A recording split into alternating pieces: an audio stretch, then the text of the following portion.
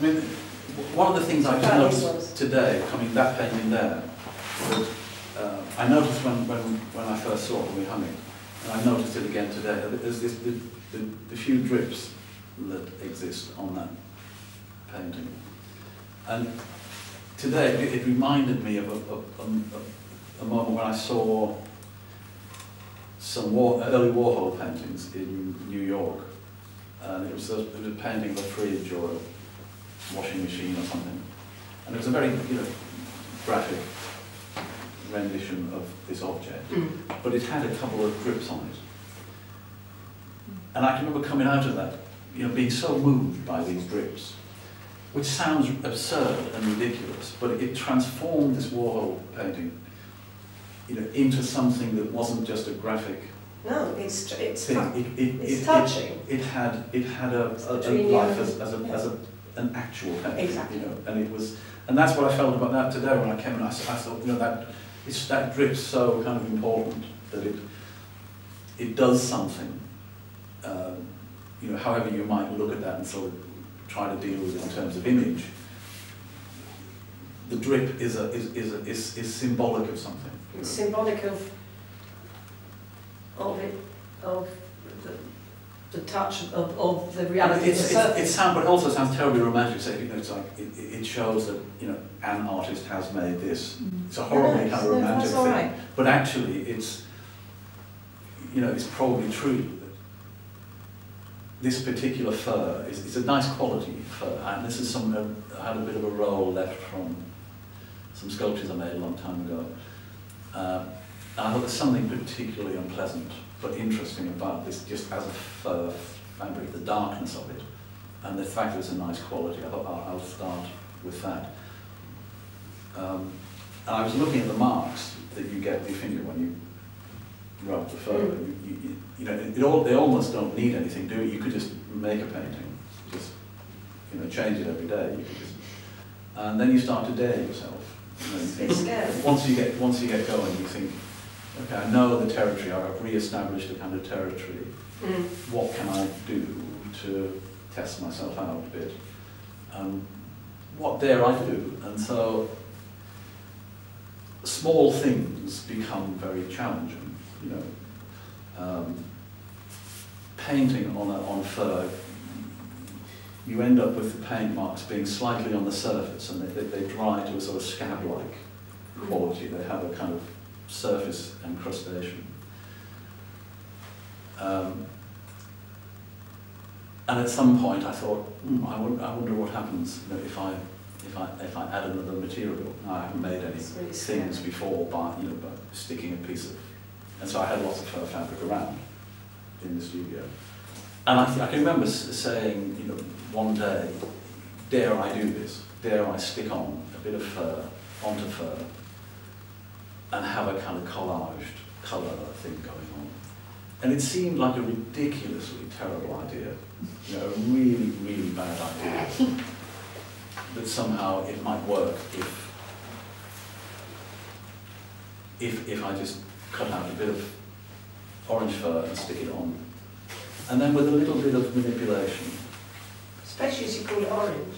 Well, my colour sense has been described as slightly weighted by more than one person. It was about trying to deal with something that you think is so ludicrous,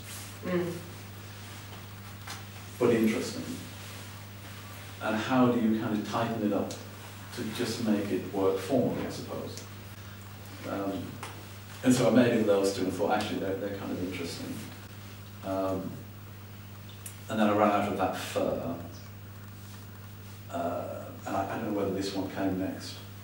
But I thought, well, if I can do that, how can I now do the same again and really do something, disgraceful in aesthetic terms? How can I really kind of... It's really naughty, that. And yeah.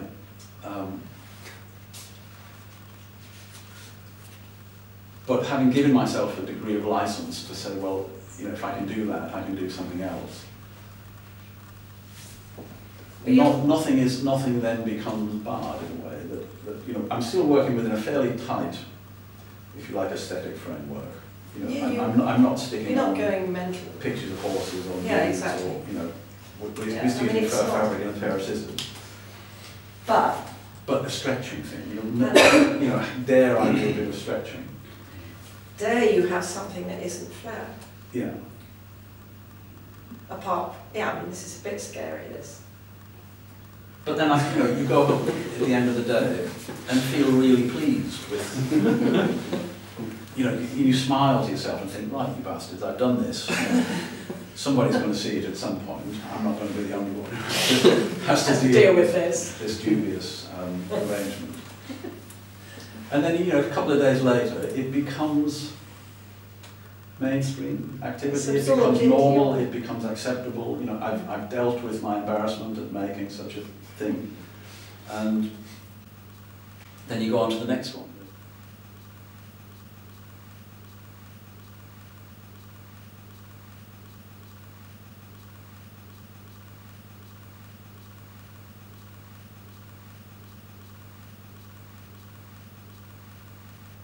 It plays a kind of formal game where the colour is actually inside. It's not on the surface. And so it has a kind of op thing going on. Yes. And that I found very interesting. That, you know, it was something to do with light and the way that the light is actually inside the surface, behind the surface somehow. And I like the way that when you look at these kind of objects, it's very hard to focus on them, because you can't really get a grip of the surface. Yes.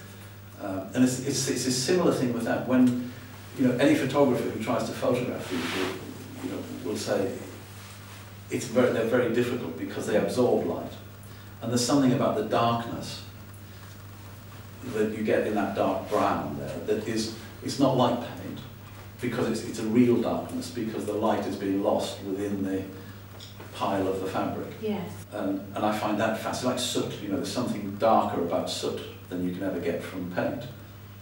And there's something about that. That's why you can make finger marks, because you alter the way light. And I said years ago that solid marble as an ideal material for making sculpture, fur fabric is much more sensitive to handling light than marble ever was.